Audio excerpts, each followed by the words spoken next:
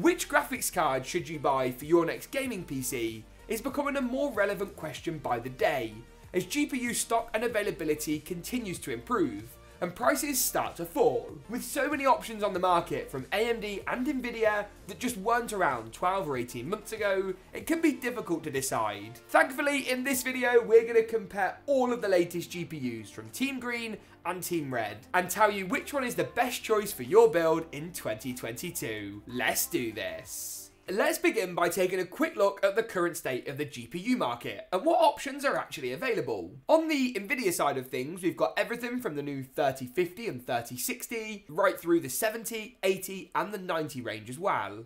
Nvidia have also released a lineup of TI or TI cards.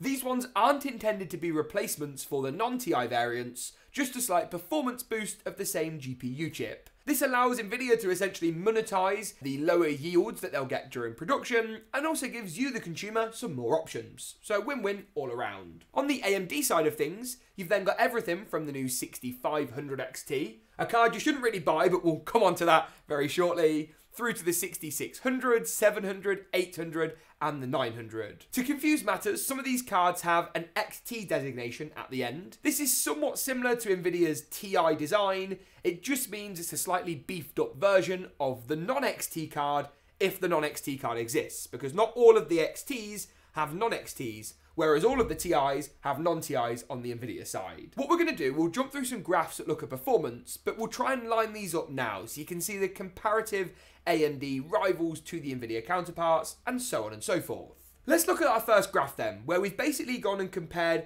pretty much all of these cards in Apex Legends at 1080p high settings. If you see odd cards missing here and there, it's because we've tested those at higher resolutions, which we will come on to. Now, as you can see from this graph, all the results seem to fit in the right places, with the more expensive cards delivering more frame rate. On the bottom end, we've got Nvidia's new 3050, which has given us similar results to the last gen 2060, but perhaps slightly lower. The 3050 is more of a replacement for a 1660 Super card anyway. And then moving through the lineup, we've got a 3060 and 6600 XT. The 6 series of cards are pretty on par. One thing I've found with the AMD cards is that they tend to be slightly better in terms of straight rasterization. That means the straight frame rate you're able to achieve, while the Nvidia cards boast better support for the likes of ray tracing and DLSS, features which you may choose to value more than a slightly more raw performance on the AMD side. Moving up the pecking order, the 6800 slots in between Nvidia's 3070 and 3070 Ti, while the Nvidia card tops the order with its 3080. The results you'll see at 1080p are very much a case of diminishing returns. The really high-end cards aren't going to give you all that much more frame rate, as other factors like memory and CPU begin to bottleneck, meaning if 1080p gaming's what you're after, I wouldn't personally go any higher than a 3060 Ti or a 6600 XT, as any higher end cards are better suited for 1440p or 4K gaming. A great example of this is with the next graph, Apex Legends when tested at 1440p high settings. Here the 3050 still provides actually some decent gaming results that are very playable, but those higher end cards like the 3080, 70 Ti and 80 Ti really do produce dividends. The 3080 Ti interestingly beats out AMD's 6900 XT, making what is Nvidia's not quite highest end card better than AMD's highest end card. You'll see once again the 6800 and 6800 XT slot in between the 3070 and 3080, but the differential between the cards is not a great deal, maybe 10% if that. The 3070 Ti, quite interestingly, is actually level pegging with the 3080, perhaps indicating more of a CPU bottleneck here,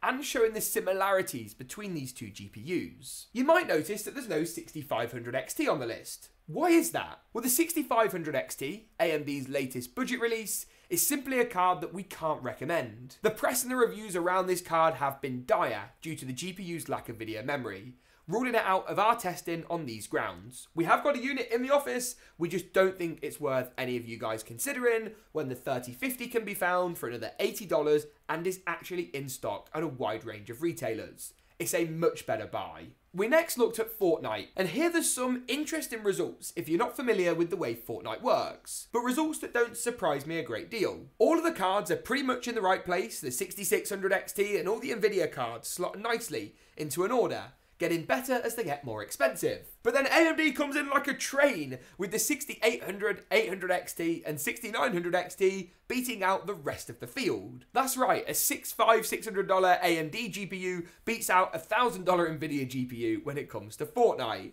There's something about the way AMD cards work, and it's a similar story with AMD's APU, where we've seen good results in Fortnite too, when testing at 1080p, in this case, high settings. Continuing the theme of 1080p testing, we next looked at Call of Duty's Warzone, where here the 3050 performed okay, giving us 83 frames per second, while our other cards, 2060 and upwards, provided much better results. Once again here, we tested up to the 3070, as in my opinion, anything higher than this is better suited to 1440p gaming, which we'll come on to shortly. The AMD cards held their own with the 6600 XT beating out the 3060 once again, though this card is more expensive, and the 6700 XT surpassing the 60 Ti.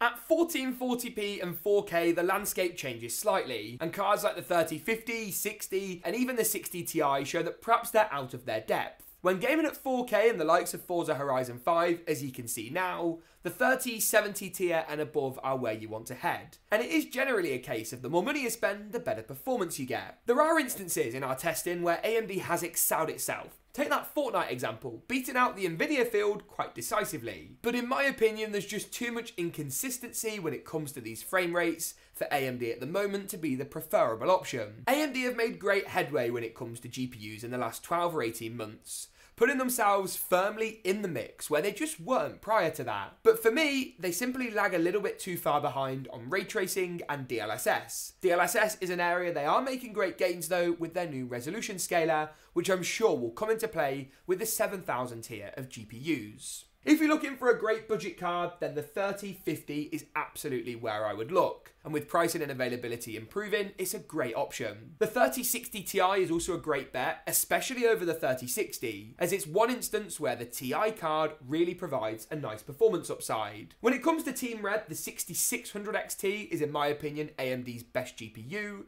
while the 6700 XT is also worth considering. The 3080 and 3080 Ti from Nvidia hold the spot in my book for the best card to buy if budget's not really too much of a concern, while AMD's 6900 XT is worth considering if you want all the performance of the 3080, but with more video memory for video editing, rendering, or non-gaming applications. Overall, Nvidia I think is still the best bet when it comes to picking up a GPU in 2022, though AMD's 6600 XT is certainly a dark horse worth considering, and their resurgence when it comes to the GPU market should most certainly not go unnoticed. And that pretty much wraps it up for this video. If you enjoyed it, make sure to give it a big old like rating, get subscribed. Thanks for tuning in, and as always, we'll see you in the next one.